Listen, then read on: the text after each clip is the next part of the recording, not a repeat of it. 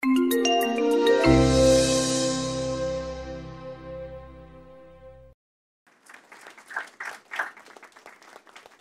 am Bodhi Lama Zangshod.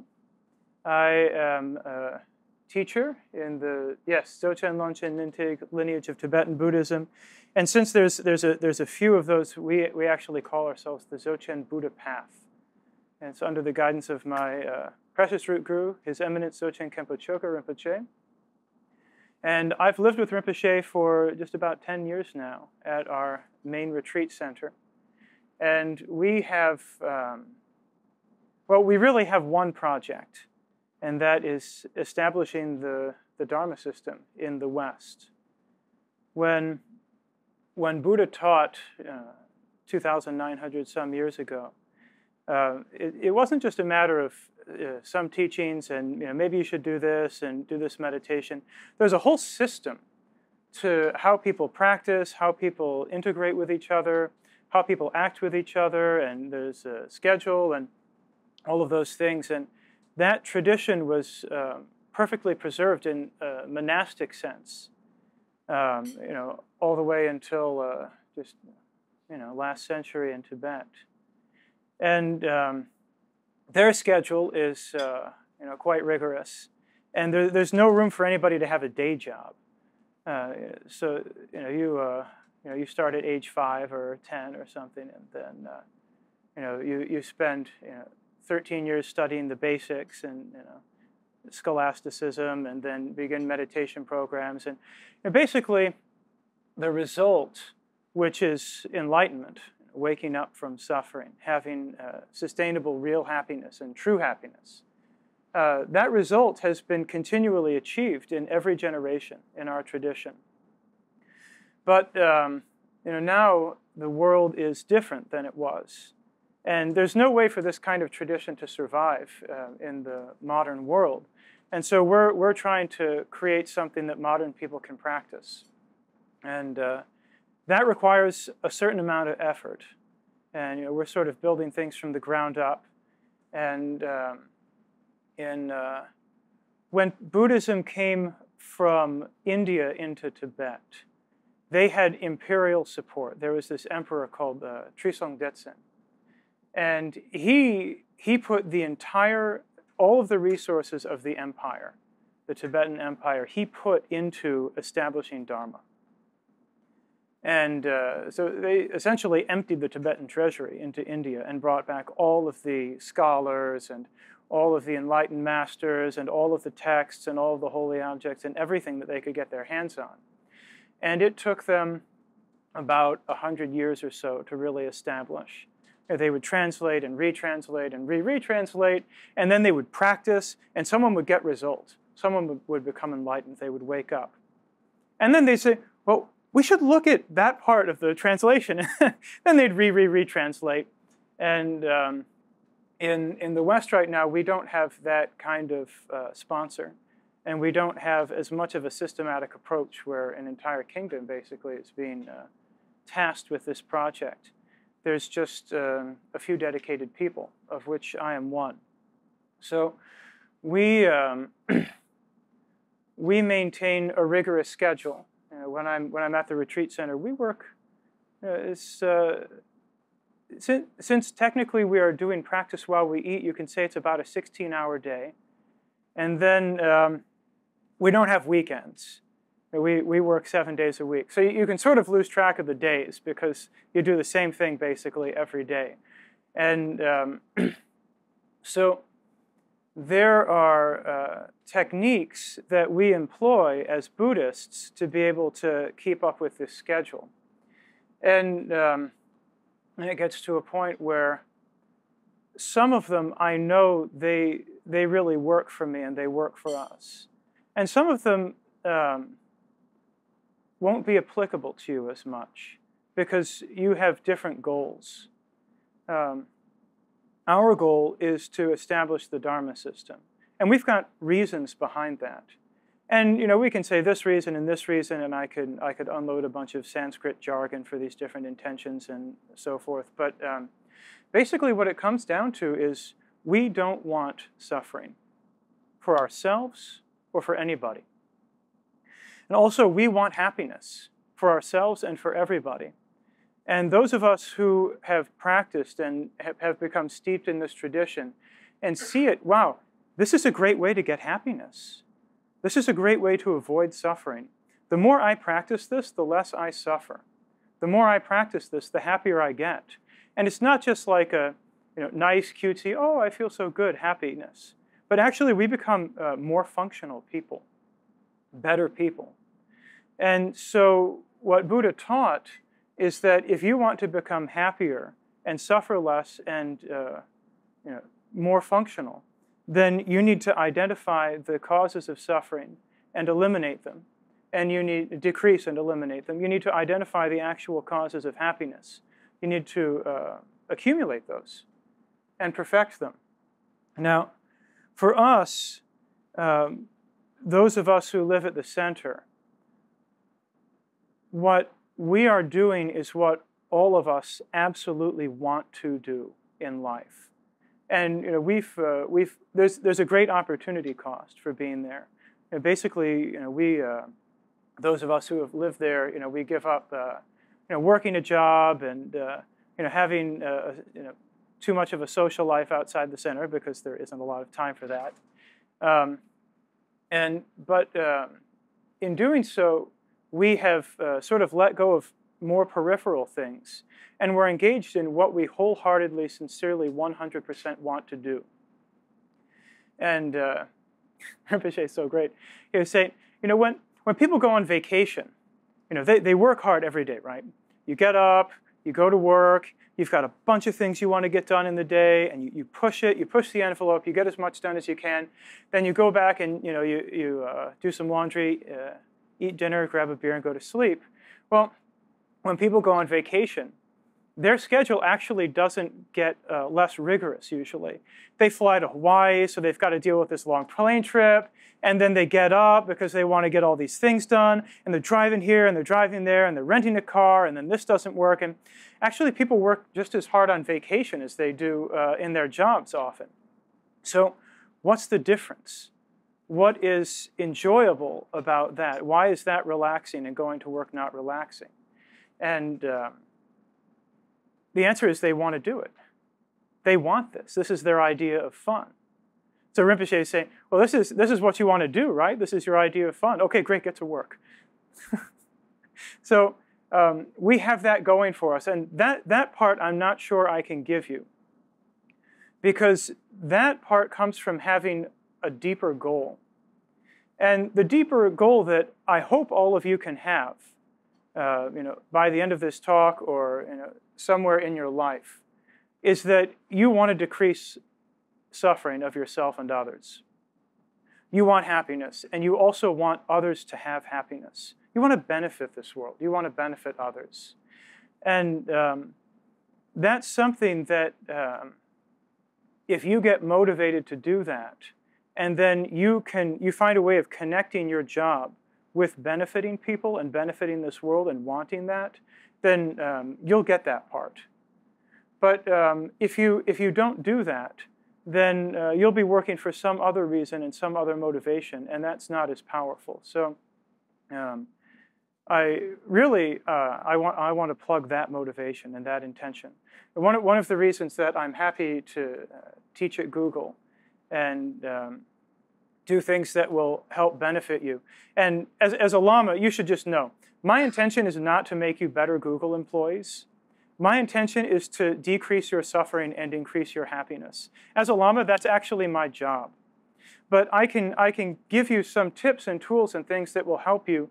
And if you want, you could apply them to work here, and you'll be a better worker. And I feel not so many reservations in sharing some of them because I've heard that Google has things like don't be evil policy, and basically I like many of the things that Google is doing. So I feel okay about teaching you guys some of this stuff.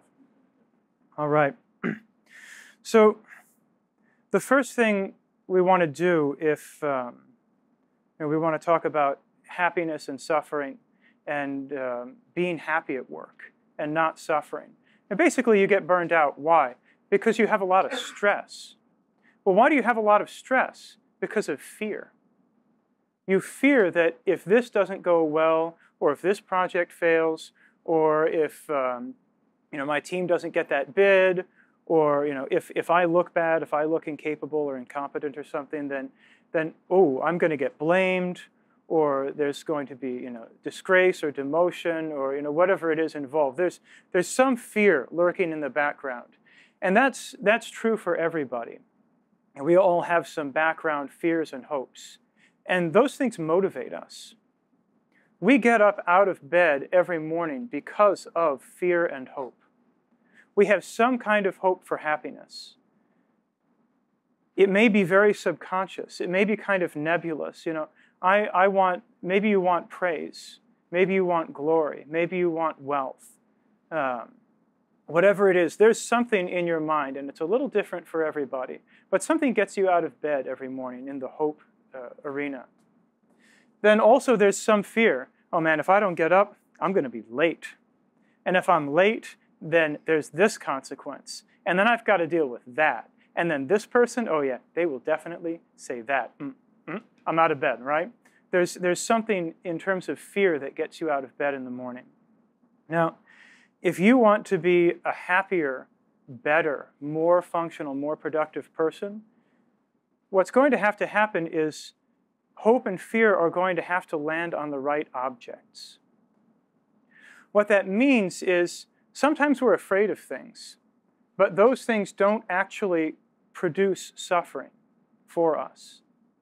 And sometimes they're like paper tigers. They look scary, but as soon as you really investigate, oh yeah, happiness or suffering didn't really come from that. Now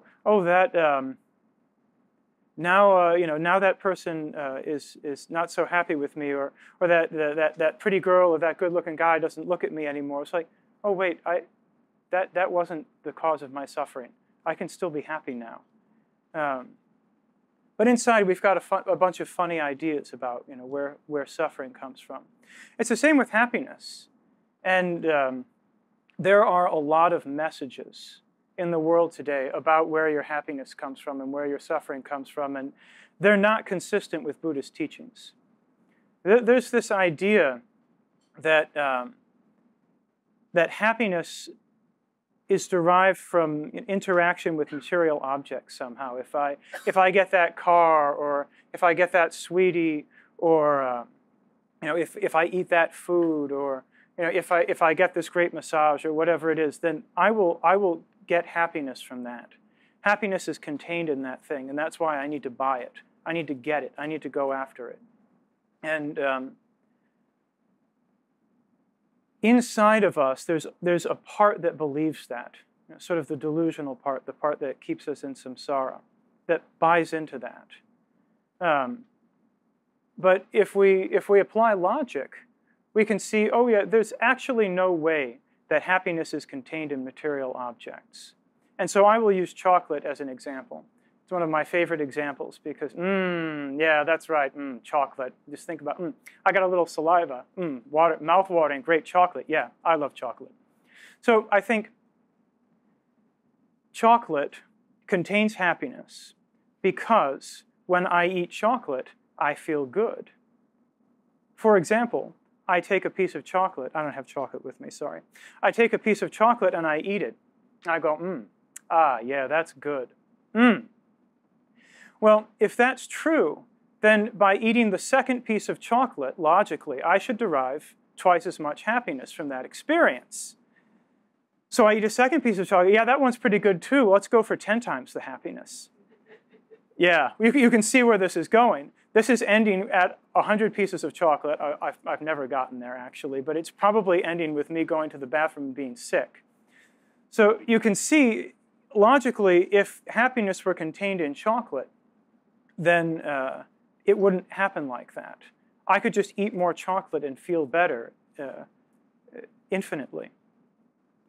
Now, that's because even though we cling to chocolate as a source of happiness, and where chocolate is, you can insert any material object, or any praise, or fame or support from others.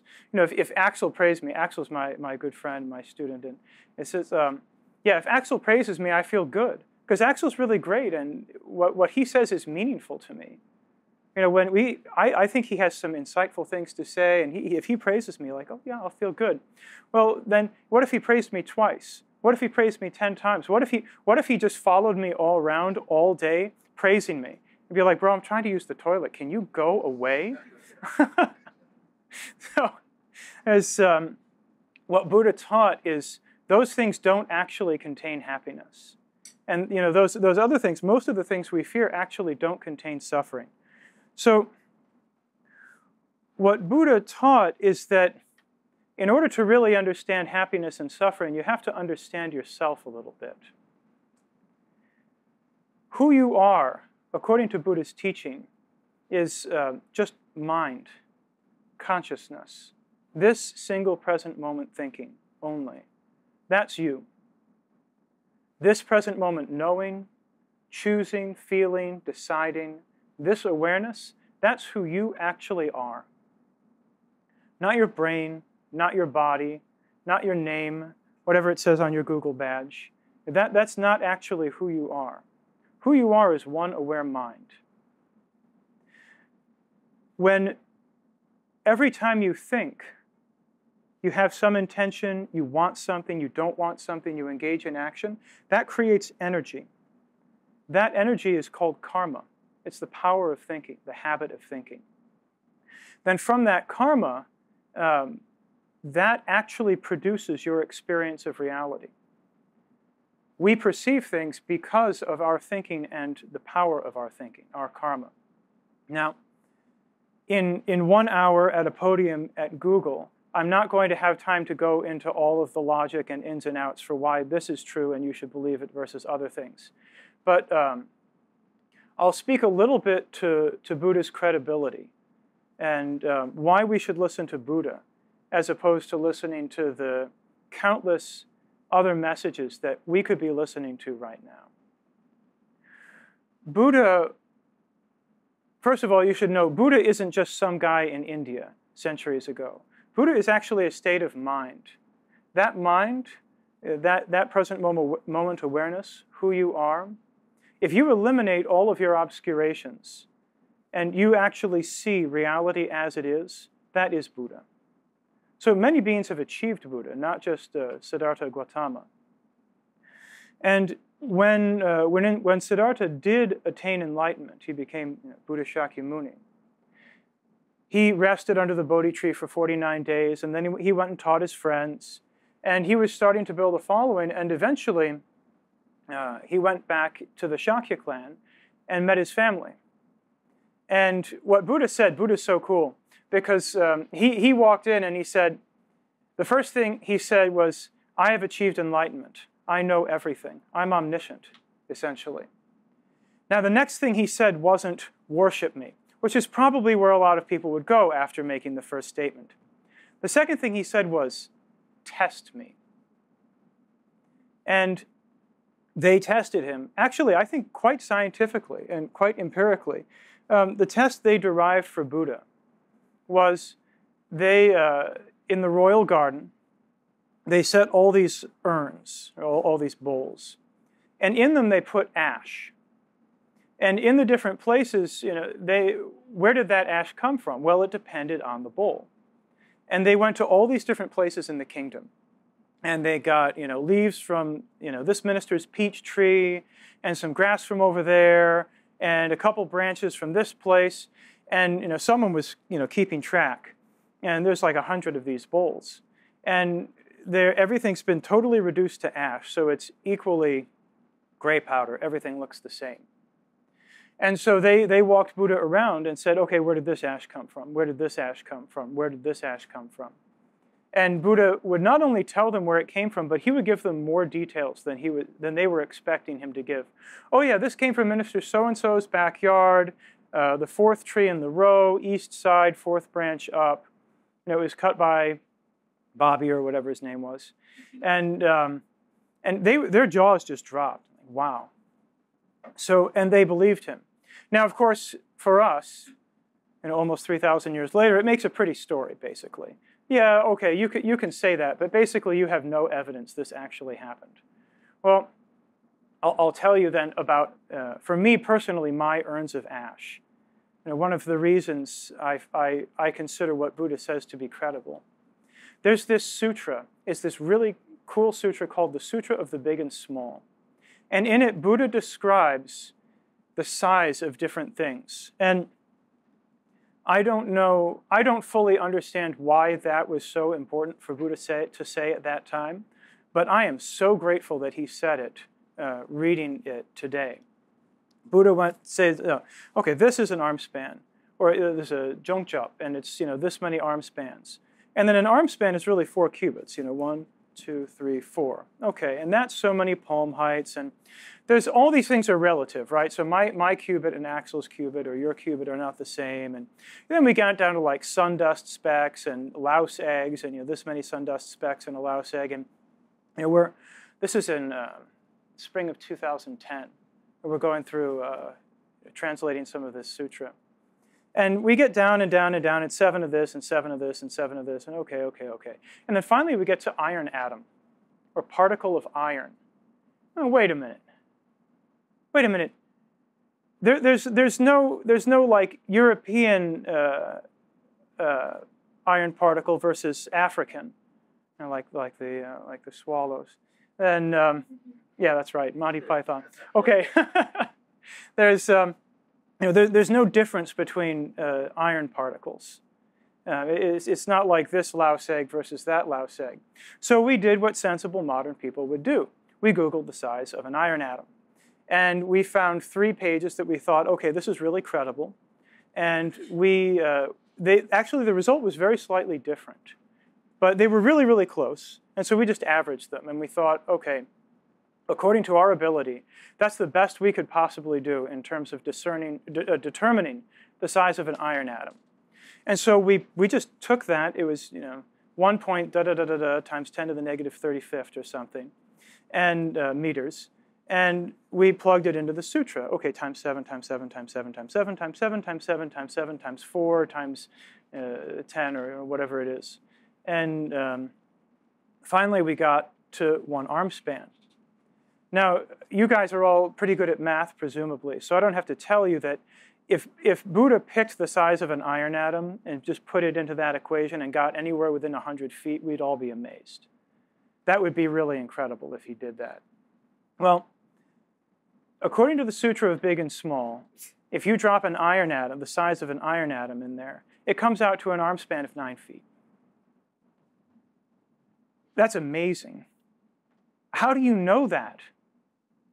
2,950 years ago. How on earth could you possibly know that? And then what's really cute is sort of like the little cherry on top, is if you look to the sutras, Buddha's height was actually pretty close to 9 feet. So if Buddha was talking about his arm span, then it's actually, he was right on. Only like 3 inches taller than the current Guinness Book of World Records holder, by the way. So Buddha, having awakened his mind, achieved enlightenment, has access to information that we simply do not through our obscured minds and our obscured 5 senses. Buddha sees reality as it is, and so he can see things that are basically beyond our imagination to even see, and know things that are beyond what we can imagine. And so when Buddha tells us, okay, actually your happiness and suffering, they don't come from grouchy faces and chocolate bars. Your happiness and suffering come from your own mind. That's what Buddha taught. You are this mind. You are present moment thinking only. And in every moment, you think something. You choose. You want something. You don't want something. Well, when you think and you want something and you fear something that's in discord with how things actually are, you're going against the grain of reality, so to speak. And that actually produces suffering.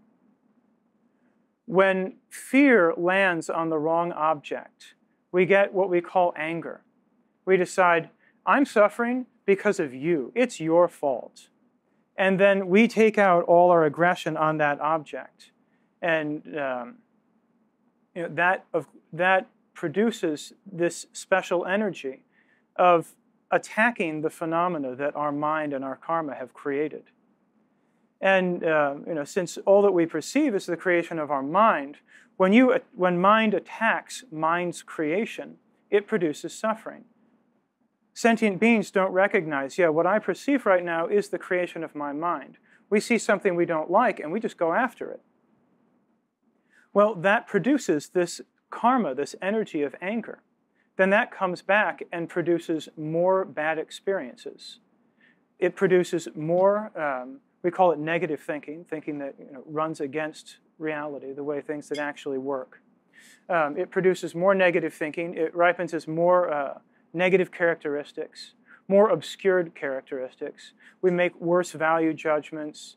We're quick to argue, all of those things that we don't like when we imagine a decent person who can function in society.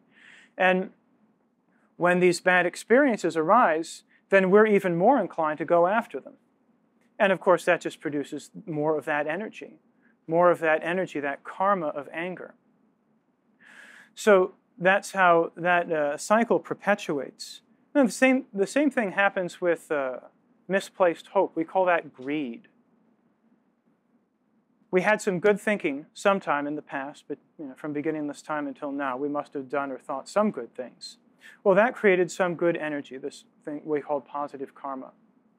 That ripens as good experiences, nice things, chocolate bars, all of that stuff that we like. Well, when this mind, present moment thinking, this awareness, doesn't recognize its own creation and decides, oh, happiness, I finally found it, wonk, and goes for it, that is what we call greed. And that idea of, yeah, happiness isn't here. I don't have happiness. I don't have good qualities. Happiness must be out there. I need to go get that thing. That energy of chasing happiness, of squeezing happiness, actually prevents us from getting nice things. And it also ruins the good things that we do have. Now, some people, no matter what they have, they're always looking for more. And they're never content. Some people have billions of dollars in the bank, and they literally will not buy themselves a new pair of pants. Because so much they squeeze. Money is happiness. I need to get this. Money, money. I just need to get more. I can't let any of that go. That kind of thinking and the energy, the karma created by that thinking creates terrible suffering for them in the future. So what Buddha taught is suffering, and this is the first enlightened truth, the truth regarding suffering. My suffering is actually the result of my negative thinking and negative karma. So this thinking that doesn't recognize I'm this one-aware mind, what I perceive is the creation of this mind. The thinking that doesn't recognize that is negative thinking. And then its little cronies, this ignorance, that is ignorance, the root of all negative thinking. Then its little cronies, anger and greed and jealousy and pride and that kind of stuff, will arise concomitantly. They always come on board. They're tagging along. And so we, not recognizing who we are and what's going on, we engage wrongly with our phenomena, with our experiences. This is actually the root cause of suffering. And when we recognize this, a couple of things happen. One, we start to really dislike our anger and dislike our greed. Think, you know what? That doesn't work for me. When I'm angry, I'm not happy. And that's something that, discerning iron atom sizes aside, we can all probably relate to. When you're raging, pissed off, you're not happy. Those two things don't happen at the same time. When you are desperately greedy, desperately in the pangs of lust or craving or whatever it is, you're not happy. You don't have like, oh yeah, I just got a little ball of warm Buddha happiness in my heart. You don't think that at the same time as you're salivating and chasing after that thing. That kind of thinking is suffering. It is not happiness. And it produces suffering. It produces miserable experiences. So if you're having experiences that you don't like, you can look to the First Noble Truth, the truth regarding suffering. and say, okay,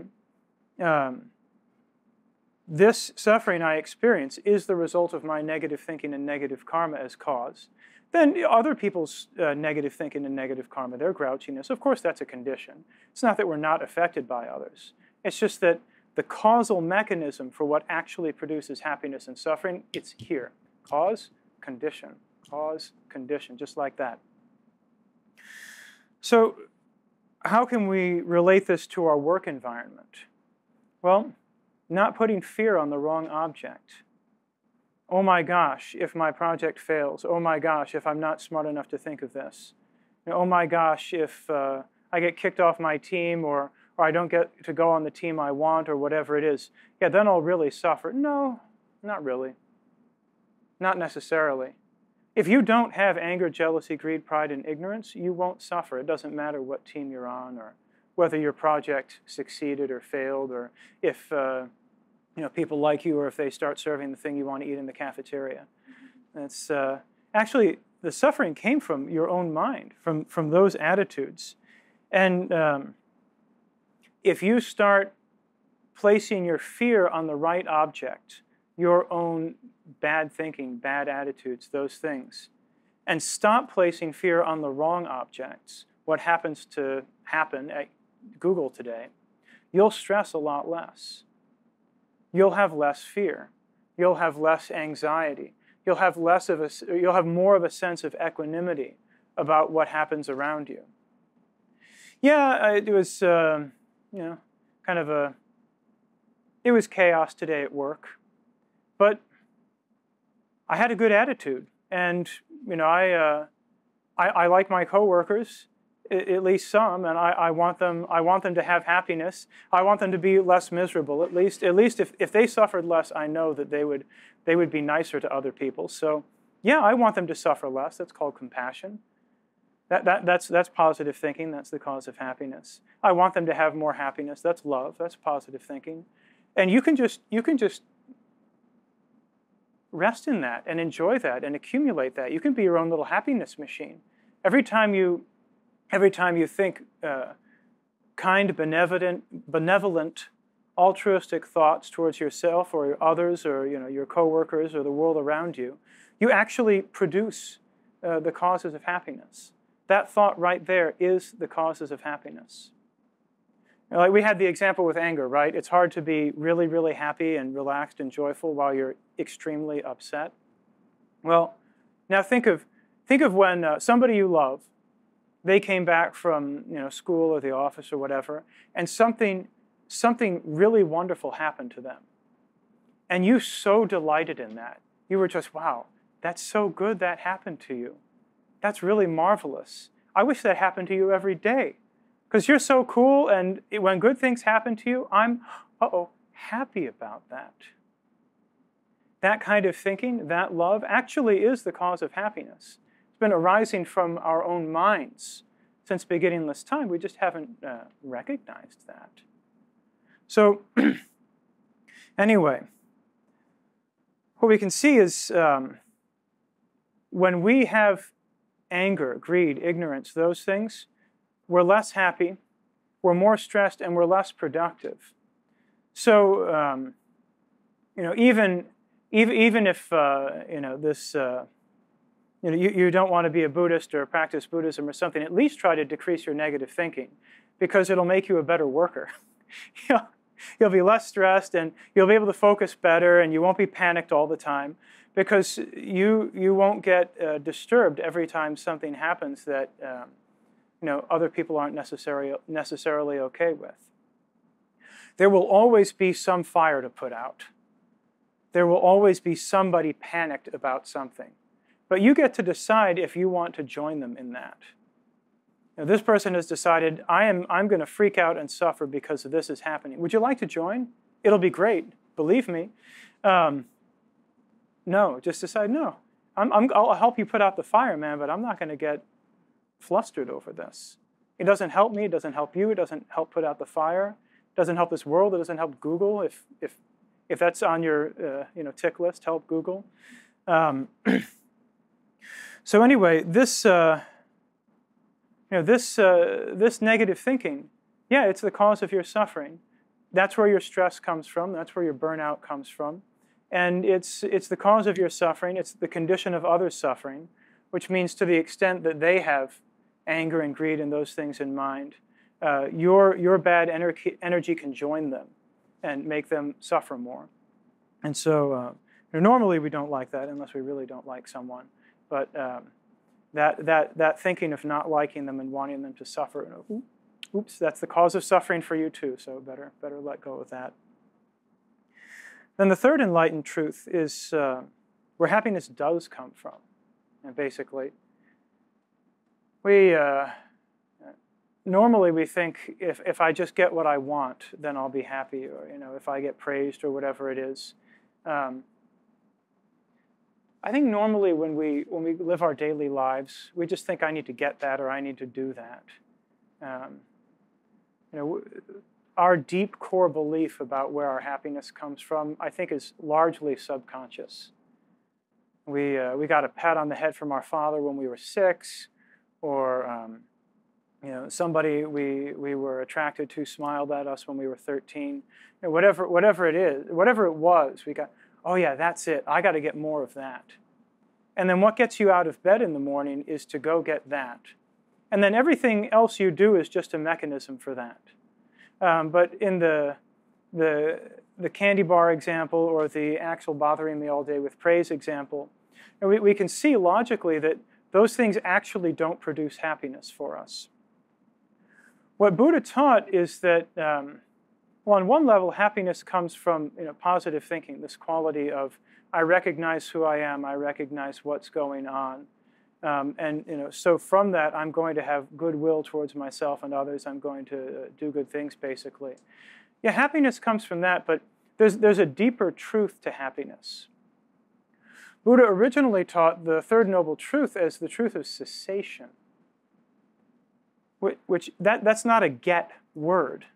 That's a gone word. That's something left, something ceased, something ended.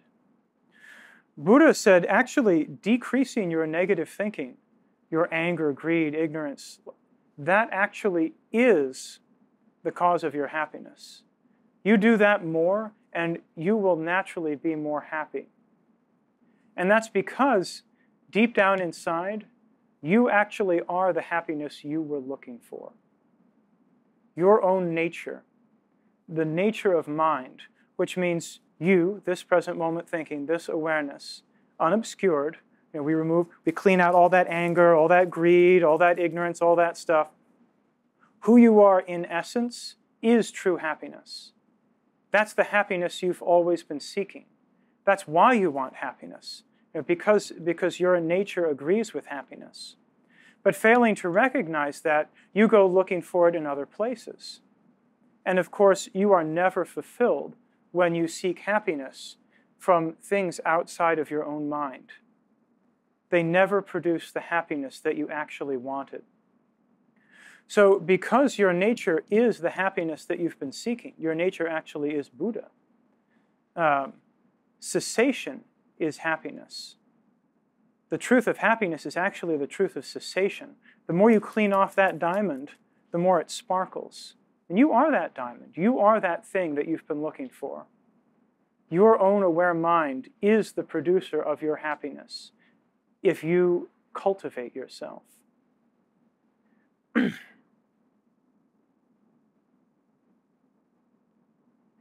Then, of course, when we have this happiness, ease, peace, joy, those things, we're better at other stuff. And one of the things we do at the retreat center is sort of one of the litmus tests of how our practice is going, because we don't just sit around on the cushion all day, right? Is how much more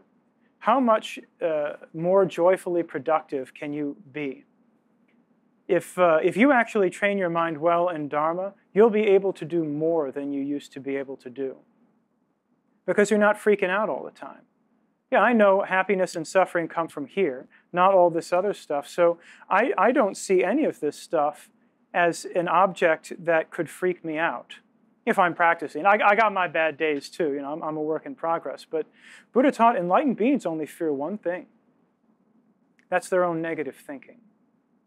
Besides that, an enlightened being fears nothing. Imagine how not burned out you would be, how not stressed you would be if you had exactly zero fear, except for your own anger, greed, and ignorance. Great. The only thing I'm afraid of is also the only thing I have control over, my own mind. Actually, we have control over our own minds if we practice, if we make effort. And that's where, that's the fourth noble truth, the truth regarding the path. Your own love, compassion, and wisdom. Wisdom is when you recognize, yeah, I'm this mind. This mind produces energy, karma, that ripens as the experience of phenomena. Yeah, but this one-aware mind, that's what I am, and that's how this experience of reality works. And my nature is pure, is happiness, if I manage to unobscure that. So that wisdom, and then from that, there's this other thing that arises called compassion. Yeah, I'm this one-aware mind. I don't like suffering, so I will decrease and eliminate its causes. Whether they're in my mind, I have some control, or I have real control over that, or in your mind, I can't control your minds. But I can be a condition. I can push your mind around a little bit. Hey, try this. It really works. It's really cool. It's great. I can't make you do it, but hopefully I can encourage you. If you do to the extent that you decrease your anger, greed, and ignorance, you will find happiness. No matter what happens at work, no matter what happens in life. To the extent that you increase your anger, greed, and ignorance, it doesn't matter what team you're on, it doesn't matter what promotion you got, it doesn't matter what car you drive, it doesn't matter how good your sweetie looks, you will suffer. That's the bottom line. And so the path is practicing that wisdom, love, and compassion. That's it. That's the path. Now, for Buddhism, for Buddhists, this is where Dharma actually becomes kind of a hard sell, because you have to do work. I will increase your workload. If you decide I'm going to follow this teacher, I'm going to listen to this guy or whatever, this will increase your workload. Because I'll give you new projects, you'll have new things to do, you'll have to tame your mind and maybe watch your breath and sit up straight and think good thoughts while you do your other stuff. But those things, those Dharma practices you do, actually will make everything else easier. Because you won't be afraid. You won't burn out about it. You won't freak out about it. If you don't think suffering's going to come from this stuff, you won't be bothered by it. Imagine if none of this stuff bothered you. Only your little anger bothered you, and you have control over that. That's a good life. That's a good way to go through life. That's a good way to do things. Yeah, I could get things done. Think of how much energy we spend, trying to get the perfect conditions so we could focus. What if we just decided the conditions weren't that important? I'm going to focus anyway. If you cultivate the power of your mind, you'll be able to do that. If you cultivate wisdom, love, and compassion, you will tame your mind. You will be in control of your mind. And that is actually freedom. True freedom isn't just doing what you want all the time. Doing what you want all the time, especially if you have greed and anger and those things, that's actually just being a slave to your lust and anger and those things. If you do what you want all the time, then I think we know as grown-ups that's going to create problems for us. But if you change what you want, if you look to the actual causes of happiness and suffering and make your wants in accord with them, if you tame your mind with love and wisdom and compassion, you'll find happiness is all the time sustainable, peaceful, doesn't require chocolate bars, the whole thing. So Dharma's a hard sell sometimes because you got to actually work in order to get something. But those who I think are successful in life, those who have achieved something, there's no achievement without effort. And those achievements that you got as sort of freebies, they mean less. There's more of a feeling of hollowness there. You will get according to the effort you make. You want to get something, you gotta make effort. You've got to give something, and that's where you can look as people who maybe don't know a lot about Dharma, but you can say, yeah, I hate hearing that message, but it's true. And so that there's a certain authenticity to Buddhist teaching here. If you want happiness, you're going to have to work for it. But if you work smart, if you actually seek happiness in the right places, you'll actually get it. And if you do that, you won't be stressed. You won't burn out. So that's the teaching I really wanted to give you as a Lama, because really what I want is for you to not suffer and have happiness.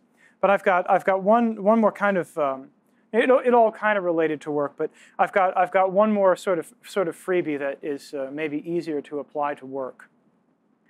It's silencing your own mental complaining.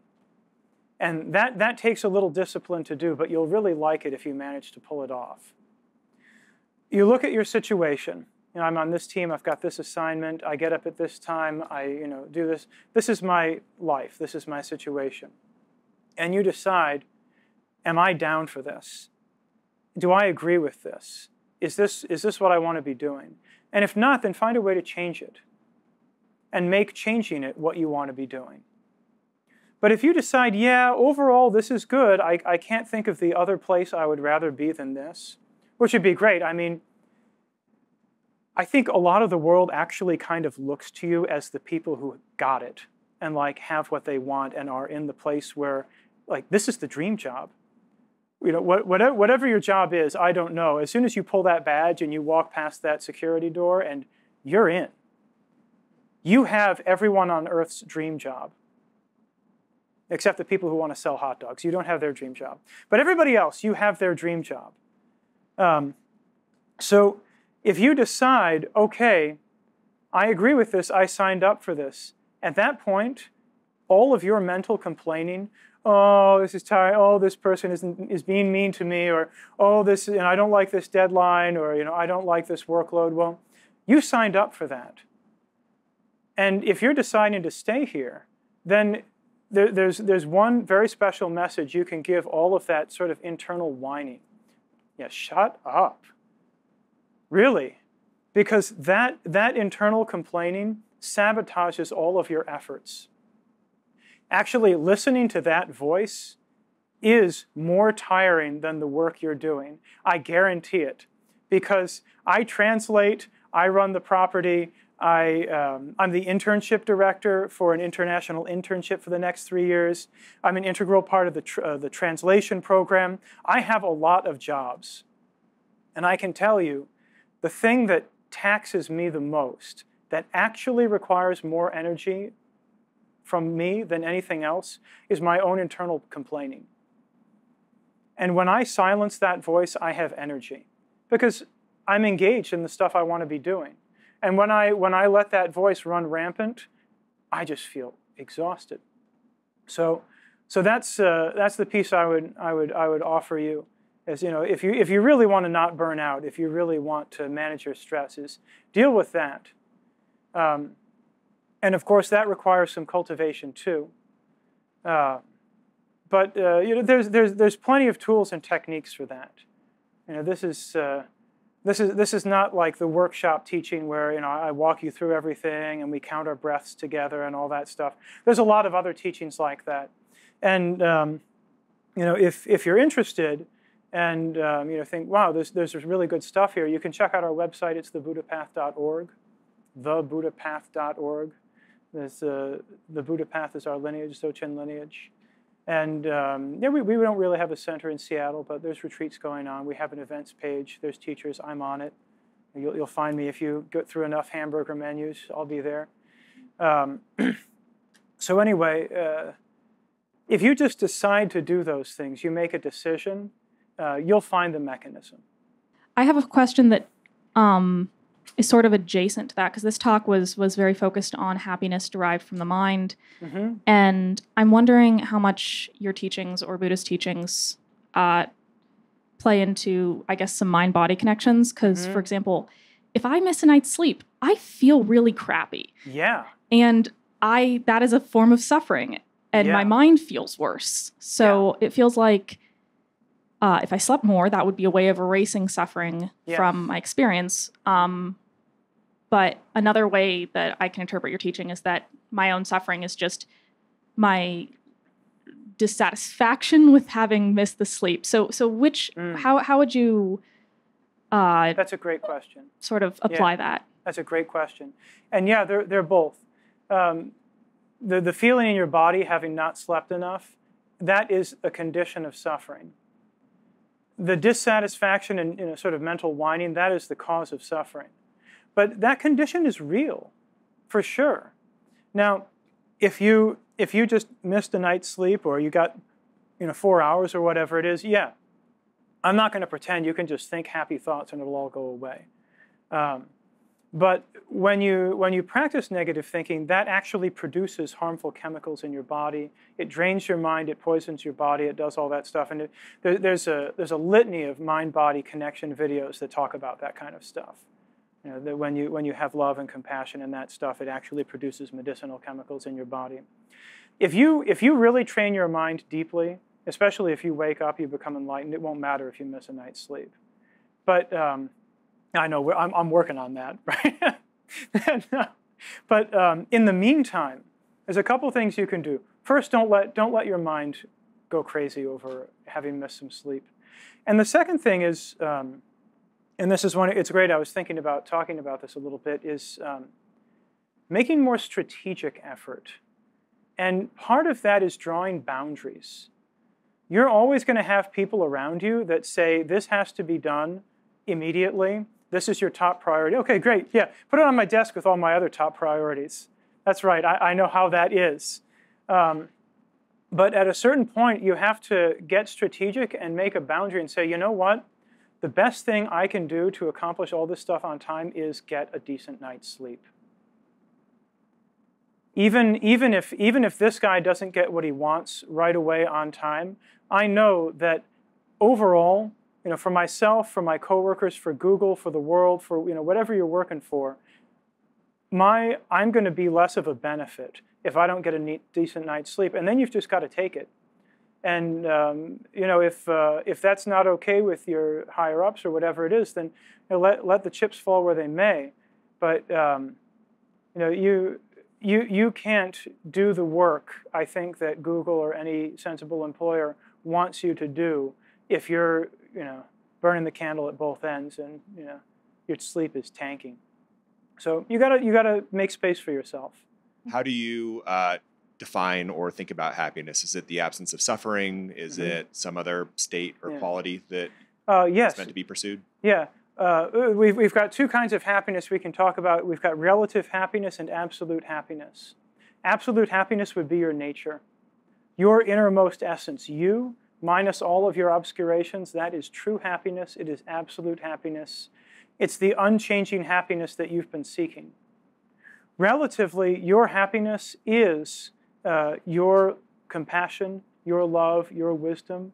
When you hold those thoughts in mind, that actually is happiness.